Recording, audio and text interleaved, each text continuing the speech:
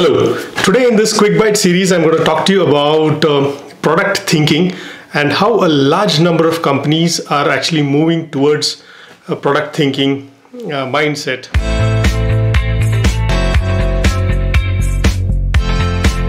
Was project-based or process-based thinking. So now that has shifted to product-based thinking.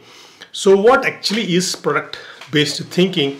So the University of California, Berkeley actually has scrapped the project management discipline from their courses and replaced it with lean and product management kind of practices, keeping in line with the things that are changing in the industry. So if you look at product-based mindset, so what really how is that different from the previous world for the project-based mindset? So projects were based on time, schedules, and scope. So it is all based on that iron triangle, which they call it the iron triangle for a reason. Because it's iron because you can't change things around. The scope is fixed, and then you can only move the time and the resources to arrive at certain features and things like that.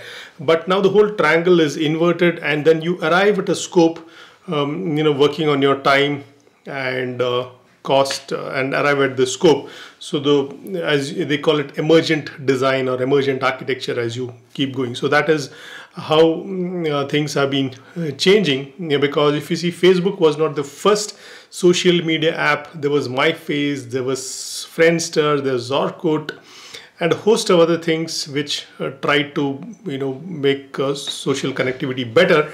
And Facebook just made the whole experience a lot better, and they kind of own the space pretty much based on superior user experience and ease of use and all of that put together.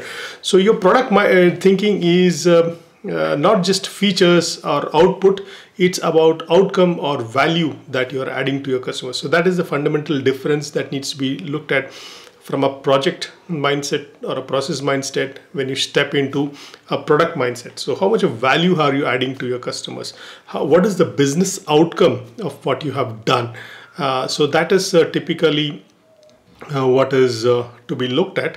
And also the fact that you're going to be measuring all of these things based on how the customer is able to get a job done, and what is the ease in which he can get his job done, as opposed to just pushing features onto customers and not knowing how they are going to interact with it or use it. So it's like a sweet spot between the usability, the customer experience, and product market viability.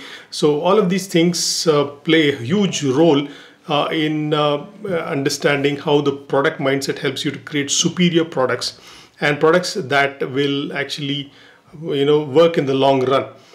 So if you are looking at, let us say you want to roll out a learning management system to your in your company, and HR is involved. So you instead of just rolling out and providing LMS support to all their people, you would now say that what is the kind of outcome those people are able to achieve based on the LMS that you've provided. So are they able to incorporate it in their jobs? So how are they able to make it job relevant? How much of it they really has gone into application in their jobs and things like that. So your project mindset is allowing you to do all of those things. So that's a fundamental shift between project thinking and product-based thinking.